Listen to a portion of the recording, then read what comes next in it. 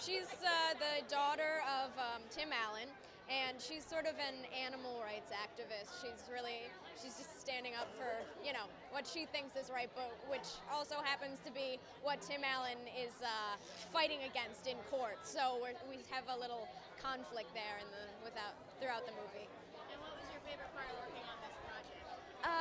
Well, there was one scene where we got to be in a big kennel with all these dogs, and they were really cute. I never had a puppy, so we got to play with them in between the takes, and that was very fun. Yeah, I think so. I've always wanted one, so yeah. Thank you. Okay.